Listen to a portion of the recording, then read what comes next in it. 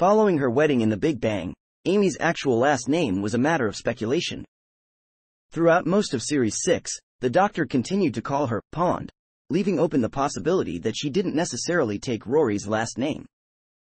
His lone use of Amy Williams in the God Complex, at a time when he was trying to make her see her life through a more real lens, suggested, but did not confirm, that she actually was Amy Williams. Similarly, the Doctor had taken to referring to Rory as Rory Pond, meaning the continued use of Pond in reference to Amy may have been erroneous also, and in at least one instance in The Girl Who Waited, gave her own name as Amy Pond. However, speculation ended with Asylum of the Daleks, where she was definitively shown signing her legal name to a divorce document as Williams. In The Angels Take Manhattan, she uses Amelia Williams in the afterword of her daughter's detective novel, another novel she published before her death, and the gravestone she shares with Rory.